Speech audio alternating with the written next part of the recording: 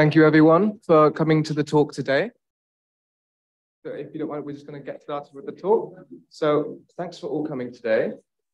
My name is Jonathan. I'm a member of the Socialist Workers' Party. I'm from South London branch. I've been involved in lots of campaigns around standing against the far right in South London particularly, and campaigns around Palestine.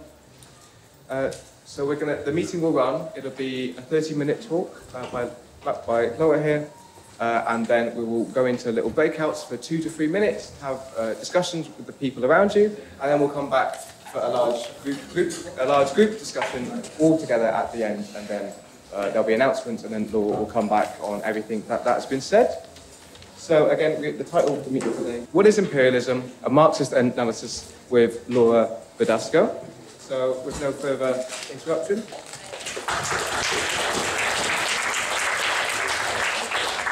Right, thank you comrades. How fantastic it is to see a lot of people here today, and what a fantastic start to Marxism Festival. So thank you very much for being here, and I hope you have enjoyed the previous sessions. I most certainly did. Thank you, Jonathan, for chairing. So I just wanted to start by sort of talking about the context of imperialism today, because if you've come to this meeting, which is called A Marxist Understanding of Imperialism, it probably sounds like really theoretical to you, right? And in fact, you know, the meeting is grouped as part of the theory meetings. But hopefully what I'm trying to do here, and what I hope people take from this meeting, is that a theory of imperialism and a Marxist understanding of imperialism is not just the theory, but it is the key to understand the world today, and is extremely relevant, not just relevant, but crucial to understand the world that we're living in. So we're not just dealing in the abstract right now. We're going to try and keep it very sort of grounded in reality, and very much, you know, obviously without neglecting the theory, not getting lost in just the purely theoretical. So I wanted to start by giving a little bit of context on what imperialism means to people in the world today. And I thought it was okay to start with the example of the debate that erupted around the UCU, which is for people that might not be following trade union politics, the University and College Union. There was a huge debate that erupted as a result of their conference passing an anti-war motion. Now, this shouldn't be really something that is contested. It was an anti-war motion, after all, that was passed by the conference by a majority vote. However, the National Secretary of the Union herself, seeing the problems that were whipped up on sort of social media in terms of the motion herself, rushed to quickly distance herself in a very undemocratic move, after all, from this motion in particular. Now, what was this motion exactly, and why did it cause this kind of uproar on different sectors of the trade union movement? Well, this motion in particularly, I want to argue, correctly identified the conflict in Ukraine as an anti-imperialist proxy war, and expressed that the UCU, from that point onwards, would not be supporting NATO intervention or escalation in Ukraine whatsoever. Now, people have already weighed in on why this wasn't the case, that it was right to oppose this motion. I'm sure people in their audience will have some things to say about this as well. But the key argument I want to make here, and I hope it starts to emerge, is that our notion of imperialism as Marxists is not the only one, and is highly contested, and we can see it in examples like this, where we see debates erupting on what imperialism means and what imperialism looks like today. So just to go back to the war in Ukraine in particular, which will be maybe more familiar to comrades that are not necessarily British, that is another example where the word imperialism gets thrown around. People argue that the US is the empire that's sort of trying to intervene in Ukraine. Russia is not imperialistic. Other people argue that we're in fact seeing an anti-imperialist proxy war. But the point is, the word imperialism just appears there all the time. And I think we need to take a step back and look at what Marxists have to say about imperialism to ground these debates in sort of a theoretical understanding, not just of the war in Ukraine, the UCU motion, certainly not necessarily the UCU motion, but ideas such as what's happening between the USA and China today. How do we explain that as Marxists? So let's take a step back and think about what Marxists have to say about imperialism.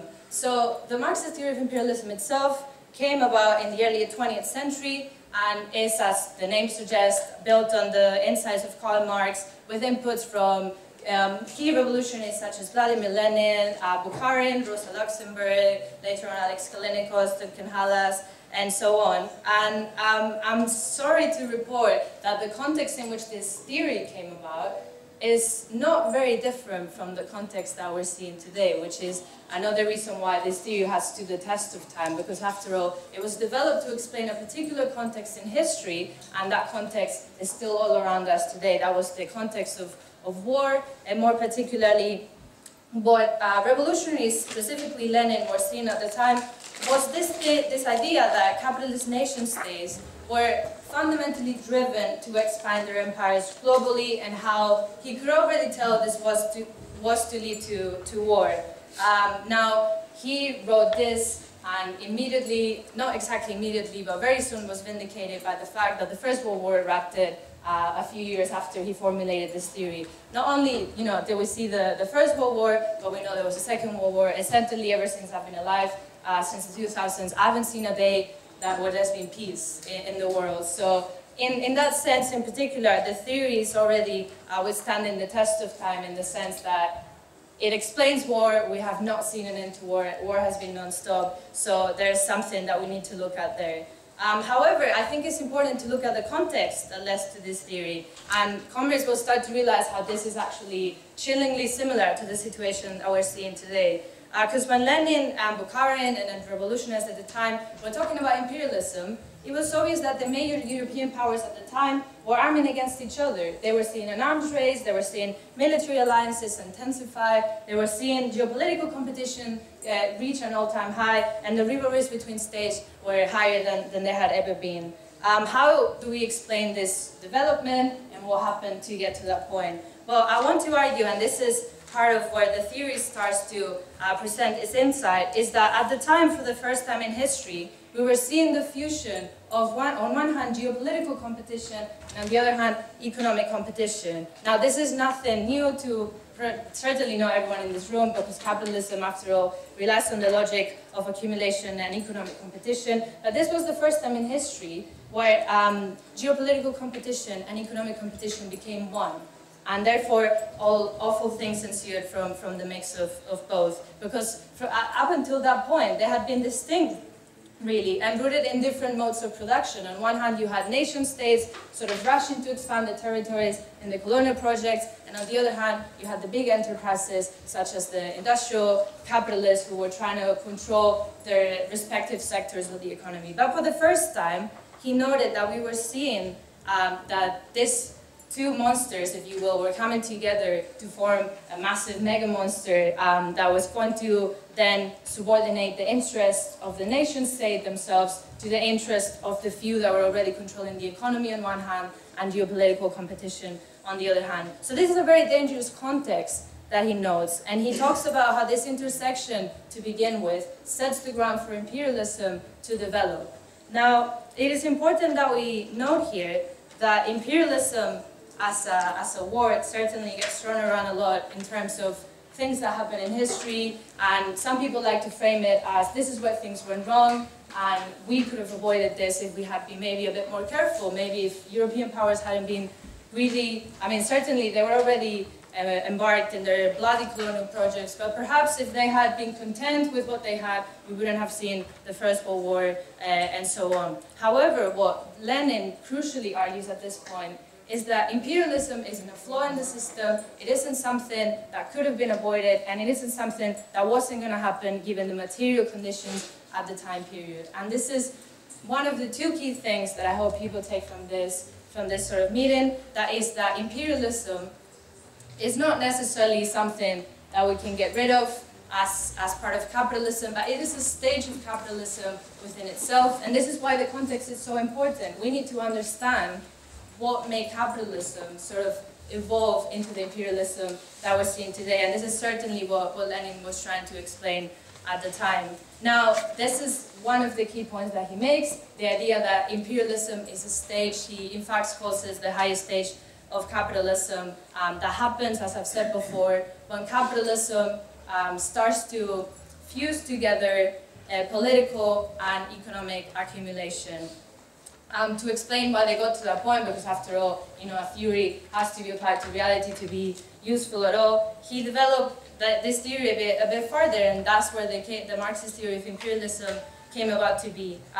So if we have the first point that not to give people too many lists, but I hope you take from this lecture, imperialism is a part of capitalism, and we can certainly not make policies against it or sort of try to will it out because we're over imperialism today. The second thing that I think is really crucial to understanding definitely imperialism today, but already imperialism back then, is the idea of what Marxists call uneven development. This is the idea that capitalism isn't spread evenly across the globe, so you'll have nation states that will be very developed in capitalist terms, nation states that are not so much. And on top of that, you will have states that are capitalist, that are really powerful in the current order of things, and other ones that are not as powerful. Now, what is really crucial about this is not something groundbreaking, but what is really crucial is that this equilibrium isn't fixed.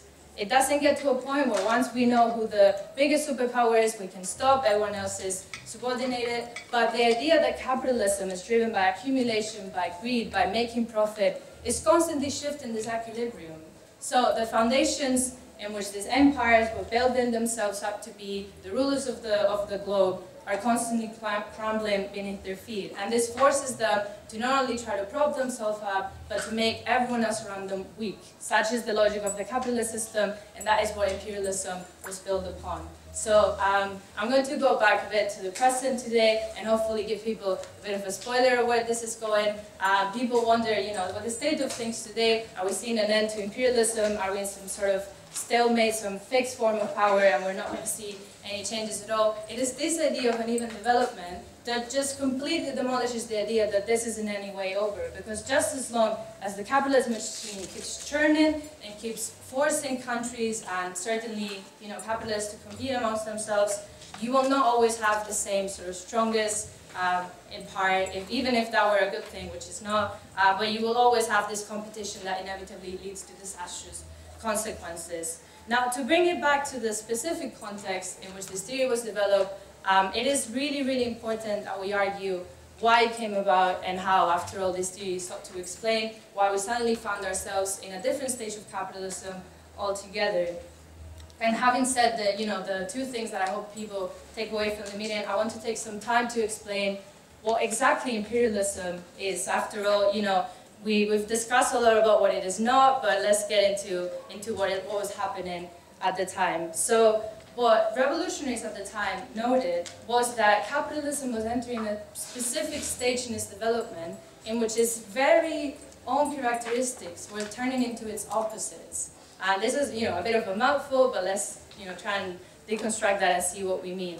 Capitalism, after all, is built on free competition, the free market, accumulation, the idea that you can build your stuff from the ground up and suddenly turn into Bill Gates or what have you. Now, if you're in this room, you already know that this isn't happening today, but it wasn't happening back then, and this is a very crucial point in history in which what Lenin calls the monopoly stage of capitalism develops. The idea that firms at the time were getting so large that free competition was essentially being eliminated by the fact that if you have the biggest industry, the biggest company, it's just a matter of time before you swallow up the smaller company that just started to sort of be constructed, and they're either going to be part of your larger company or they're going to be made to disappear because you're in such a position of overtaking them. Now, this is not to say, obviously, that competition on a global scale was over by any means, but what is really important is that, very crucially, we're starting to see all these companies, all these monopolies, essentially just become the rulers of a certain sector of the economy. And this is important, and we see it today. I mean, when was the last time that, I don't know, you watched a show that wasn't produced by Disney, or had a drink that wasn't owned by Nestle, or Pepsi, or what have you? But it is this contradiction in capitalism in which the free competition is displaced by monopolies that sets the point for what Lenin argued was the crucial distinction between imperialism and its previous stage of colonialism.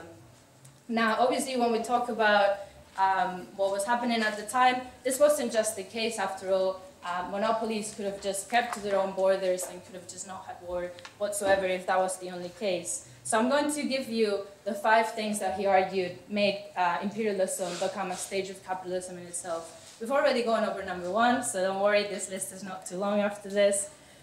So we have the concentration of all the production in these massive monopolies that already kind of spell disaster because they're already being controlled by corporations that couldn't care less about their workers or the people that they're ruling over. However, and this is where it gets worse, and it will keep getting worse, you not only have this massive industrial capital being concentrated, but this is where banks come in. And not only do they keep to themselves and do their bidding, but they merge with industrial capital to create an even worse sort of monster, which Lenin called the financial oligarchy.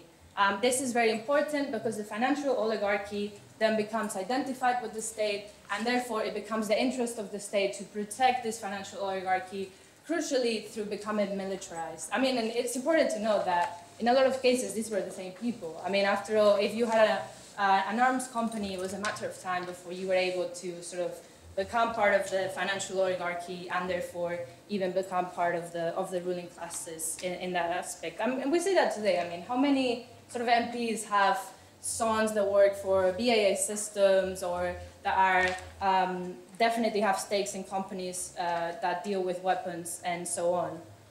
So you already had sort of recipe for disaster right there and then, but this wasn't just the end of the story because at this point in history, again, a lot of things were happening for the first time, but it is the idea that you no longer were dealing with commodities across borders, across this massive international competition that now is being waged against monopolies and capitalist associations, but it's capital itself that now can be moved across borders. And this is really important because it just gives the financial oligarchy even more power to just do as they please.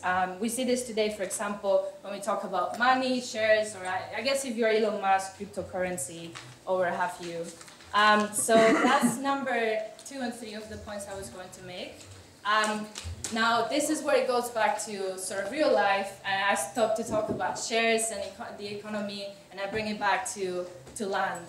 So point number 4 and 5 refer to the world and what was happening at the time. Now, obviously, I'm not going to go into a lot of detail into this because it's not meaning about colonialism, but the colonial project at the time was already sort of coming to an end in the sense that not that the European powers were suddenly becoming kinder or deciding that they were done sort of killing people in the global south, but there was just no more world to take over. They had already gone everywhere they could in the globe and essentially ended up sharing a border with themselves.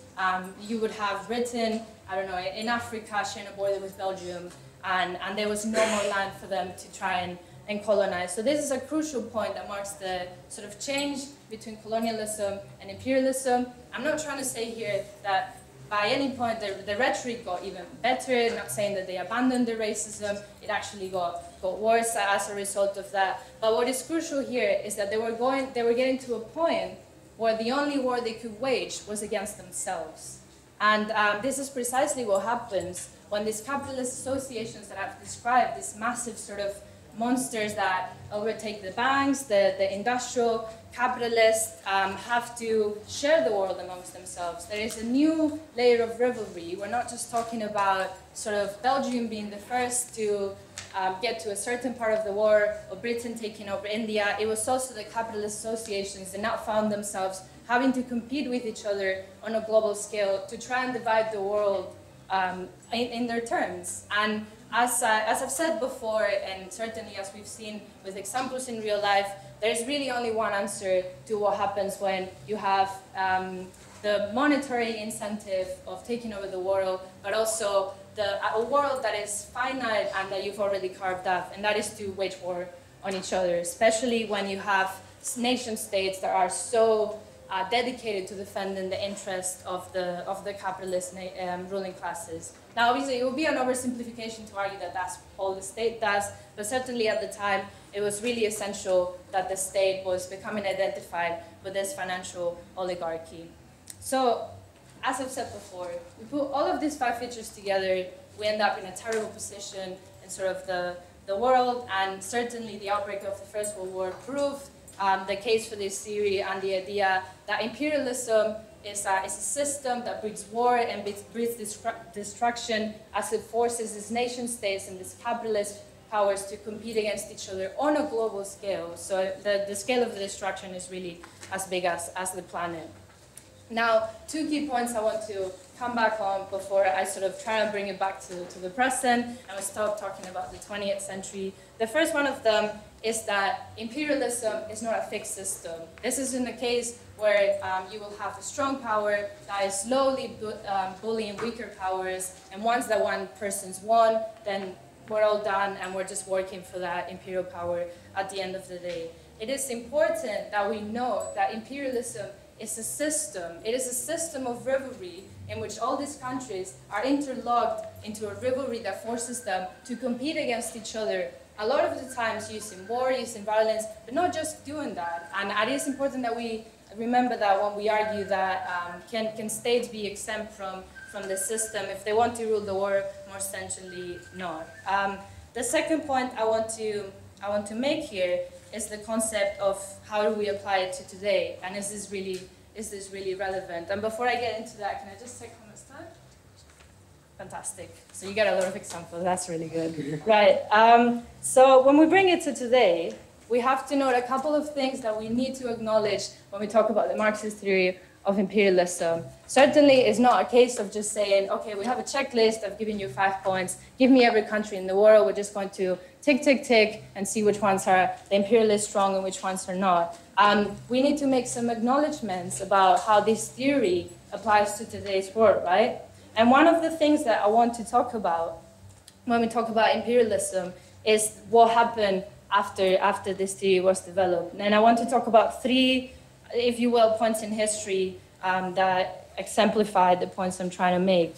The first one of them is what I want to argue happened before the Cold War, if you will, before we were in present terms. At the time, you had the all European powers sort of waging war on each other. You had 2 world wars, and essentially you had a world where there were, the all European powers trying to share the war amongst themselves. It is important that we note here that that stage only ended and gave way to a different one because it stopped being profitable to the all European empires. It wasn't a case of saying, we're done, sort of ruling over India. It was a situation in which it no longer became profitable for the all European powers to sort of try and enforce their empires across the world. And this idea of profit underlines much of the logic here. And I want people to remember that if they can for the discussion.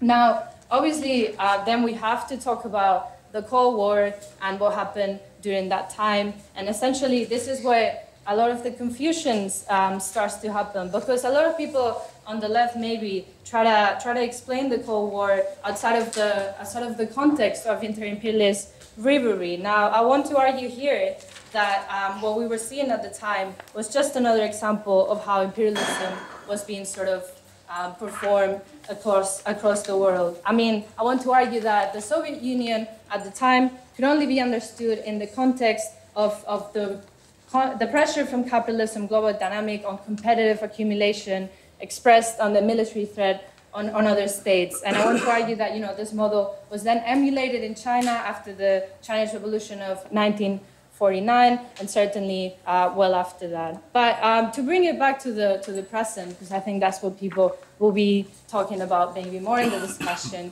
I want to talk about a world after the Cold War and a world dominated by the US.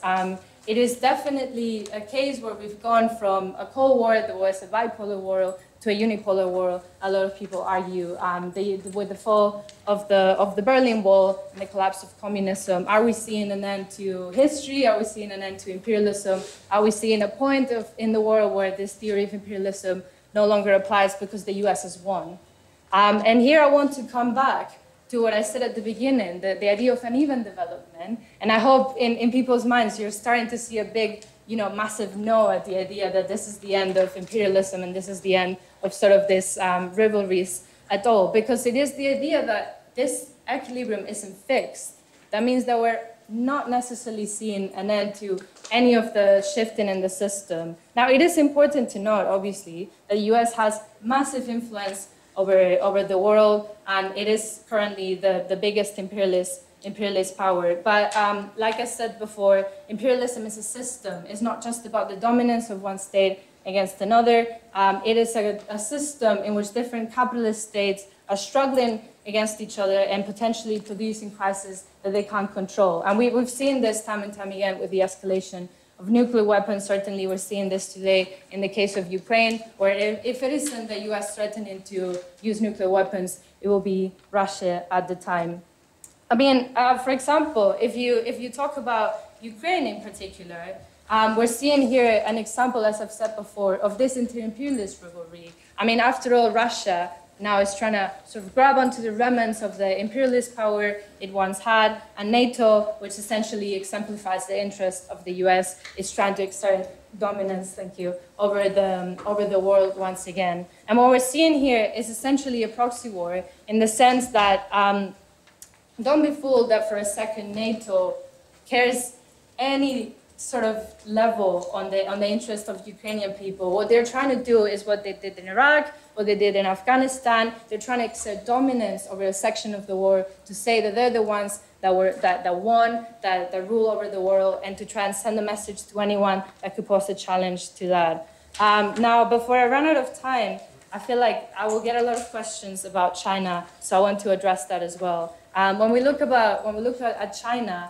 we have to see how it also inhabits a global system of rivalry and imperialist competition that I think is exemplified through the example of Taiwan in particularly. Now, if people are not familiar with it, we have seen escalation around the area of Taiwan from both the US and China's side, trying to compete over who gets to say what happens in Taiwan. There has been some dangerous escalation with China performing what they call military exercises on a certain part of the ocean that had US vessels and NATO sort of system vessels to sort of try and wage that low exercise of power. Now, what this looks like to me is, again, two imperialist power trying to decide what happens over a slice of the world that they really have no right over, in the sense that, like they did in Iraq, like they did in Afghanistan, you have an imperialist power coming in saying, we are going to decide what happens in this part of the world, and it's up to us, about as the empire, to sort of talk about that today. So, like I said before, what does the Marxist theory of imperialism have to say about this? Is this even relevant? I want to argue that time and time again, we're seeing examples of this theory happening in today's world, but more significantly, we cannot be delusioned by this idea that the US has won, we were going to have peace because no one would dare stand up to the US, or that there are some benevolent institutions such as the European Union, for example, that I know that comes up a lot, that have transcended this idea of imperialism, have transcended the idea that now nation states don't want to wage war on each other because they've learned better. And I want to bring it back once again before I finish to this idea of uneven development and this idea of profit. Just as long as capitalism goes on, just as long as we're interlocked in this imperialist system that seeks profit, putting the interest of a nation state, the interest of the working class themselves behind this idea of accumulation, we're going to be interlocked in this sort of inter-imperialist rivalry that we're seeing today. So don't think for a second that we're living in a world where the Marxist theory of imperialism is irrelevant. And certainly what I want to finish on is that this theory isn't just an explanation, but it is a key. It's a key to liberation, and it's a key to ending all wars. Because as I've explained, imperialism has a very, very well-defined basis. It comes from a specific point, and it gives a target, right? I've talked about how the ruling class benefits from imperialism, how the ruling class started imperialism to begin with, and that is our target, and that is how we end war. We just not end war by sort of fighting them, but we have to turn all these wars, all these imperialist wars, into class wars on the ruling classes that precisely have an interest in them and want to win them. And I'll just end it on this idea, which in our tradition we like to call the idea that the main enemy is at home. So I'll just leave people with the notion that although we are seeing a system of inter-imperialist rivalry today that we can explain with the Marxist theory of imperialism, this doesn't have to be a war forever, and this theory in particular gives us a very good example and a very good target of where to strike so we can win. And I'll just leave it there.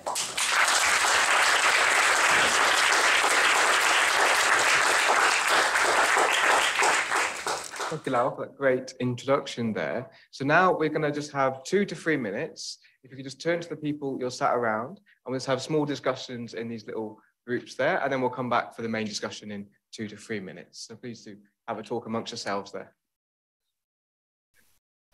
So everyone will be given 3 minutes to speak. I'll tap the microphone or tap on the table when you have a minute left to speak. I'll be taking contributions around the room, so please do keep putting your hands up as I go round. So as I said, we'll get 3 minutes for every person, the person in the back there, and then we'll go to the person over there.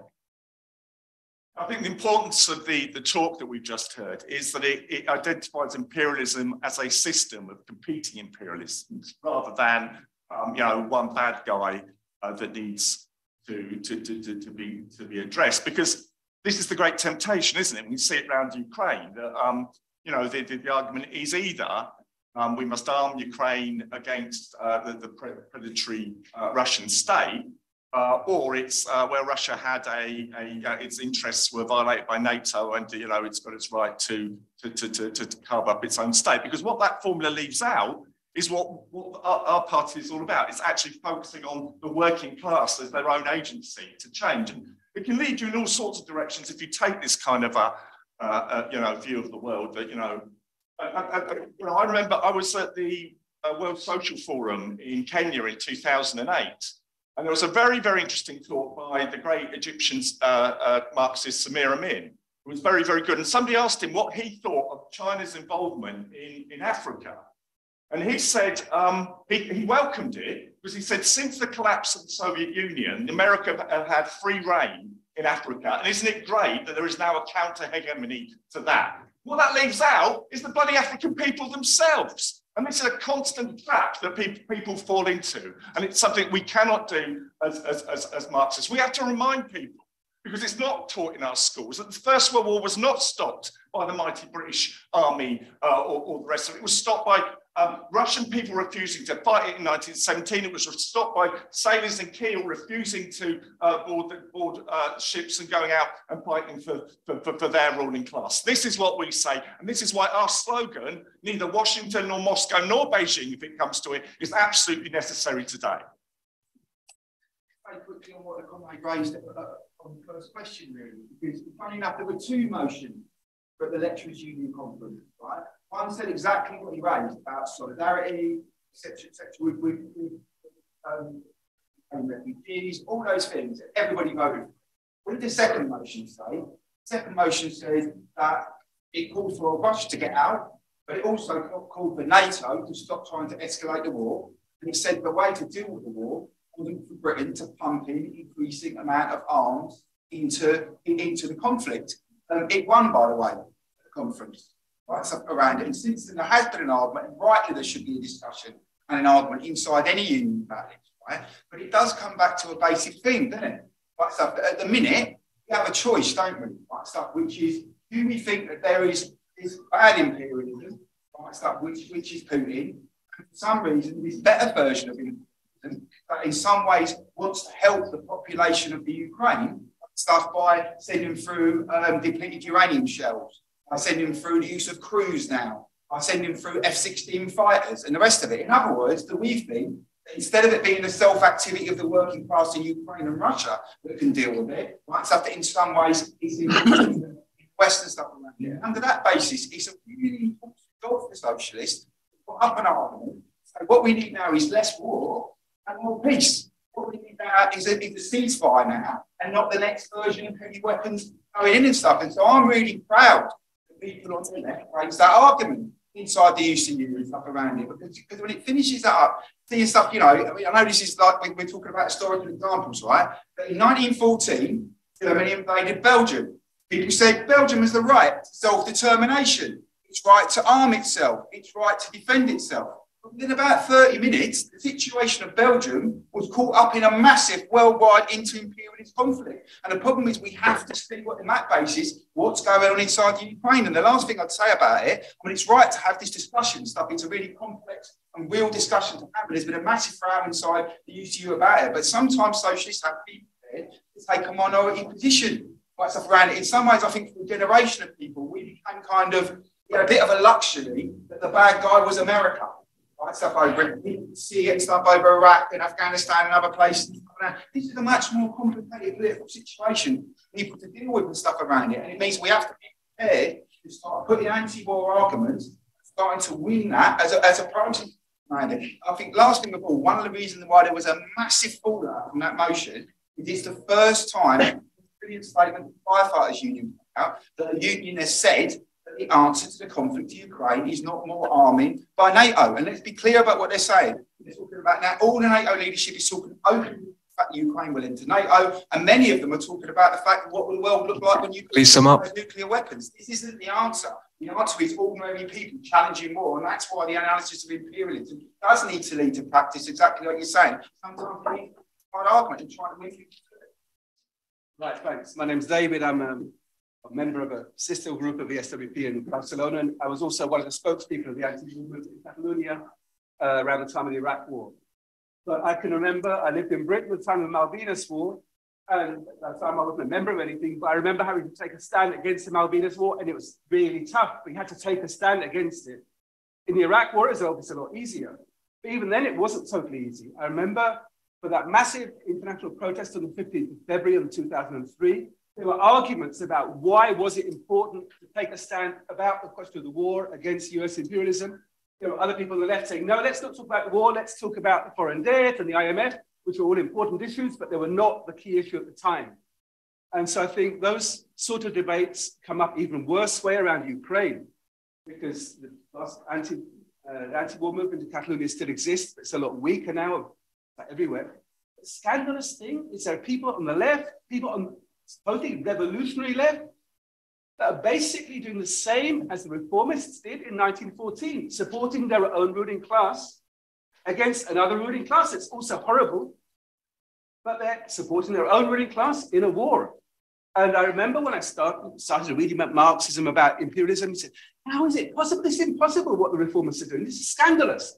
And now there are people who call themselves revolutionaries doing the same thing. So I think that's why it's so important, the things that Laura was talking about in the introduction, that if you get lost on the headlines and the scandals, you should be angry about the headlines and the scandals, the bombing of civilians in Ukraine. But if you start from there, you'll get lost, like a lot of the reformist left did in 1914. You have to start by understanding what's happening in the world, that like Karl Liebknecht and Rosa Luxemburg said, we're against all imperialism, but the main enemy is at home. And if you lose that, then you're lost and you're actually playing the game for the enemies. In the Spanish state, what calls themselves the most progressive government in the history of Spain is now wanting to almost double arms spending to 2% of GDP. What does that mean for health spending, education spending? These are not abstract arguments. These are about which side are we on? Are we on the side of workers internationally or on the side of one or other ruling class? And are we for spending money on people's health and services? And by the way, that's another way of stopping fascism. Or are we in favor of sending more weapons to kill more people around the world? And I think for any socialist, it should be very, very clear. Yeah, comrades, I think that I'd like to thank Laura for her contribution, because I think she explained very clearly why we as Marxists argue that imperialism is not just about nasty big nations bullying smaller nations. We argue that imperialism is part of a system, and every country, every capitalist country is caught within that system. And that's why the United States, funnily enough, and it is funny, are talking about democracy in the Ukraine, but totally ignore the need for democracy in the Yemen, for instance. Why they are quite happy to back filthy, awful dictators in the Middle East, because and also why they're happy to back Israel in the Middle East as their policeman on the ground. And I think that what we argue from the Socialist Workers' Party in answer to the excellent contribution from the comrade here is to say that because it's a system, what is driving America? And America doesn't give a damn about the Ukraine. What America is interested in is sending a calling card to China. In other words, we will do to you in China or in Taiwan what we are doing to you in the Ukraine today. Be warned. That's what the real argument is. And you see, comrades, if you look at the Ukraine, it terrifies me because already 300,000 people have died, probably more. People aren't entirely clear. And how much longer has that got to go on like that? And I think Sheila is quite right when she refers to Brigozhin, because that shows that in Russia, it's unstable. And there will be Russian mothers, Russian families who will be mourning the deaths of their sons and their daughters who have been slaughtered on the battlefields of Ukraine. They will be saying, why can't we have decent health care in Russia, but we spend money on war? And in this country, we have Sunak, who refuses to support the renters, the mortgage crisis, the cost of living crisis, and so on, and the COVID crisis. He refuses to spend money on any of those things, and yet we're pouring money into the killing fields of the Ukraine. And so when we talk about an anti-war movement emerging, we're not just talking about Russia. We're talking about the United Kingdom, where there is a growing anger, a growing frustration inside the US, in Chicago South Side, in the Bronx, and so on. Are people happy that America's spending millions, trillions of dollars on death and destruction and not providing an elementary healthcare? And I think we have to have confidence in our history. One final point. There is a book, the Sleepwalkers of 1940. Please sum up, comrade. Finish now. Okay, I'll finish. Thank you for that last contribution there and finish it perfectly at 42. I will now bring Laura back into Great. Well, thank you, comrades, for a fantastic discussion. I want to start by saying that obviously I appreciate the very impassioned contributions because I think everyone in this room is aware of how much is at stake at the minute. So if you didn't get to sort of contribute, come speak to me at the end, or, you know, luckily for you, the weekend's just started, so there'll be sessions specifically on Ukraine, on different things that have been mentioned. So there'll be a chance to discuss that, but definitely let's talk about anyone that didn't get to contribute. So I wanted to start by saying what I've just opened with. There is a lot at stake, and it's understandable that people want to discuss not just the theory, but how it applies to practice today. So I'm going to try and address sort of the points that were raised in a sort of lumped together sort of way. But if there's anything that I've missed, again, we have, I think, a half-hour break or longer now, so let's chat about it and then. So I wanted to start by using the question that someone asked on how the theory can guide the practice. And this is where I think it gets confusing, because when there's a lot of stake, we certainly have nuclear weapons on the table, we're seeing mass destruction on a large scale, we're seeing people die on the battlefield. It is understandable that our first reaction is to want to put an end to that and to sort of say, okay, well, let's take whatever is like the lesser of two evils, if that thing is even possible, and just reevaluate once we come to that. Now, luckily, we have history to draw from to see whether or not this would be a good idea. And in general, history seems to suggest that conceding to one imperialist power rarely ends well for the people that this imperialist war has affected in the first place. I mean, I was reminded another time I did this meeting, someone raised a quote that a revolutionary in Iraq used about Saddam Hussein, saying that yes, he's a bastard, but he was our bastard, and he was asked to deal with, and it was up to the sort of Iraqi working class to get rid of him without the intervention of certainly not the US or anything that happened after that. So we have to start from the position that the working class in each one of these countries is perfectly capable of getting rid of their own ruling class without the intervention of the, you know, it never happens, but at best, benevolent intervention of any imperialist power, certainly not the US. So when we talk about what is happening in Ukraine, which has been mentioned a lot, and as one comrade has suggested, the media has had a lot to play in sort of suggesting that there is a lesser of two evils, that there is a a way to end this conflict in which we win the war and the killing ends. Now, I want to sort of draw people's attention to another example of a conflict that is not comparing them in any way, but it is an example of the destruction that inter-imperialist rivalry can wage on a country once we strip away the moral justification that the media is trying to give us. And I want to highlight what is happening in Sudan at the moment, because we have seen something not exactly quite similar, but in the purpose of this comparison, we're still seeing the two generals that have staged a coup in Sudan, overturning the massive gains of the Sudanese revolution and have effectively started a civil war. They're both being backed respectively by Russia and the US. Now, we don't have the rhetoric of the media to tell us in this case. Certainly they forgot about Sudan once all the British sort of ambassadors were safely back in Britain, because they don't care about the Sudanese people themselves. But here we can see an example of the destruction and the wreckage that this inter-imperialist rivalry is waging on a country that had lived through a revolution, and where we were starting to see the results of workers' powers come to fruition. We had neighborhood communities being established. We had people organizing themselves to sort of take on the ruling classes, and by this imperialist powers getting involved and backing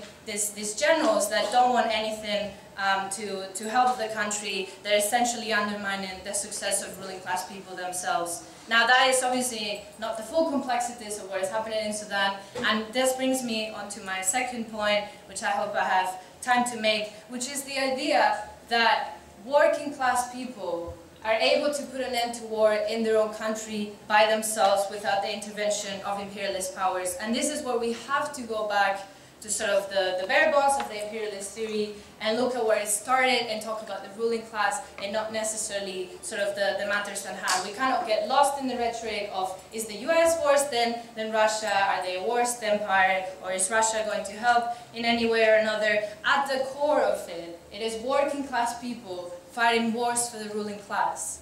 And that is what war has been ever since it was sort of conceived. And we have to be very clear in the idea that the way to win wars is not to win them all, right? It's the idea that we have history to draw back from successful examples in which working class people have realized that at the end of the day, what underlies imperialism or underlies war is the system itself, and to get rid of war you have to go after the entire system that creates war, which is capitalism. And I want to bring it back to the example of Russia in 1917 in the context of the First World War to sort of illustrate what I mean when I say that obviously it seems really difficult to sort of end the war, again, from your own side. What do we do if the Ukrainian army refuses to fight? Is that gonna put an end to war? And what I want to talk about is what happened in Russia in 1917 as an example of why we have so much faith in the Russian anti-war movement and the Ukrainian anti-war movement. Because they won't tell you, this in history class when they're trying to big up the British Empire and what happened as a result of that. But the First World War suffered a massive blow in terms of the case for fighting it, when the Russian army at the time realized that they were waging a war as the working class that was in the interest of their own ruling class. There was an imperialist war that wasn't benefiting anyone but the ruling classes of their own country. And this is what I think is incredibly relevant to today, because we're still seeing Russian people, Ukrainian people dying on the front lines for a war that is not theirs. Now, this isn't something that is just a case of saying, well, we have the moral high ground, we are the ones that have realized that empire is bad, so now we all die, at least we have our conscience is clear. What they did in Russia in 1917 is turn around and wage war on their own ruling class and effectively target the root of the system that was creating the war in the first place. And what ensued after that was not